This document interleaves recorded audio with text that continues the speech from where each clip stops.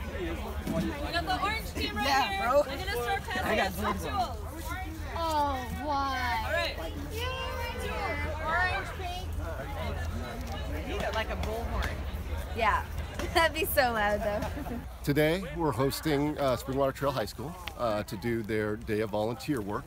They gave us a call, so we decided to do some restoration work along Springwater Trail. And today we've picked two locations, Springwater Woods, which we're in right now.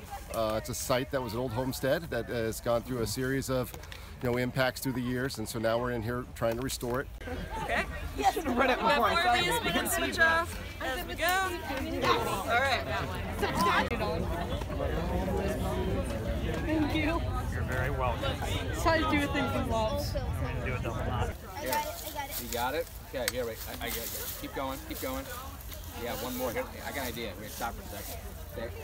Watch out. I'm going to put my... There we go. Now, pull it out there. We also, we do a lot of things outside in the community, field trips, frequently. Yeah, so we're just out here. Some people are doing trash pickup. Some people are planting some things. Getting rid of invasive species. Okay, I'm good at when I go to the gym.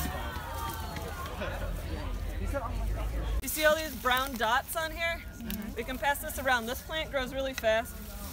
Sword fern has these spores that are really good anti-inflammatory. If you get a bee sting, if you get stinging nettles, you can rub those spores right on there. It'll still sting a little bit, but a lot less than if you didn't do that.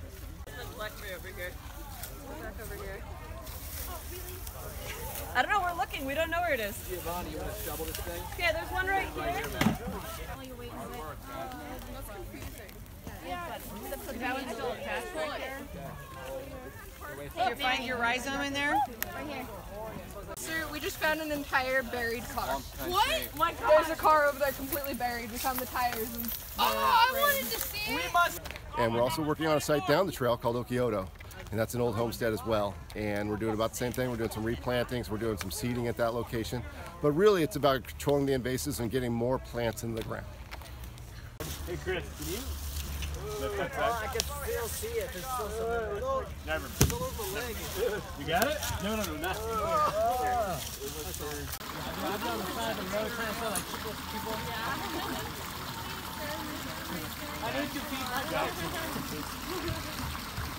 Previously, this area was overtaken with blackberry, and so it was sprayed. The blackberry has died down and now looked like this, or a little bit different than this a while ago. And what we had the students do was rake up all the dead blackberry into these bigger piles, and so these bigger piles actually become nice piles for habitat to live in and little critters. And so after they got rid of that, they also kind of dug up the dirt and made that better, and then we put in mulch and seeds, and we're hoping to have some more regrowth here with that mulch and seeds.